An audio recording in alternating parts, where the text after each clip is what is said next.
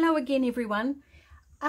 This afternoon, the next part of this wee series for our class tomorrow, I thought I'd talk a little bit about palette selection and why I've chosen this particular palette. So I'm going to be using from my palette. I think I've got a bit of a mix-up in my palette here.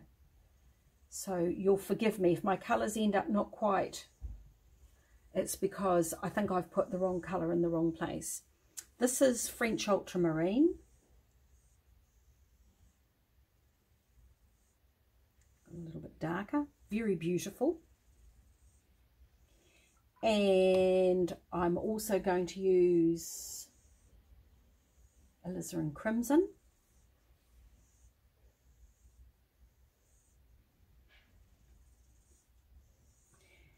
And also burnt sienna.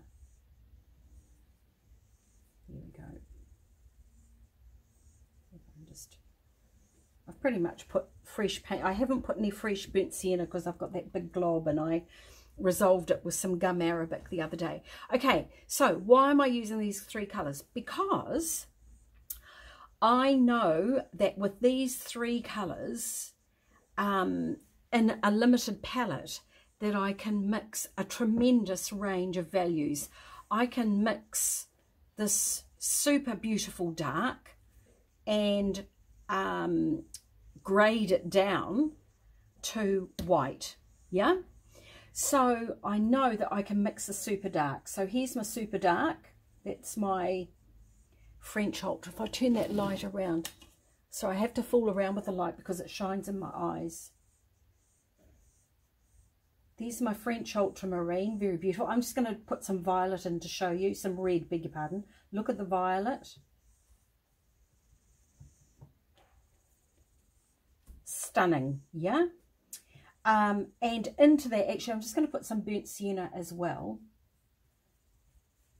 Look at that beautiful tree colour. Look at that stunning colour. I love burnt sienna. It's my favourite colour. No, it's not. Raw sienna is my favourite colour. No, it's not. Cobalt violet, cobalt turquoise is my favourite colour. No, it's not. I have this battle all the time. So I can mix this beautiful grey. Look at that. Or I can go even darker.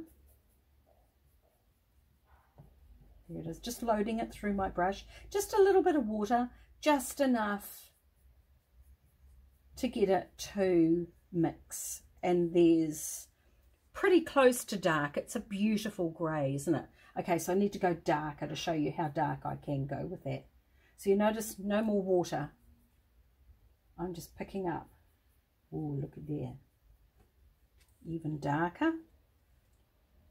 And another glob of paint. No more water.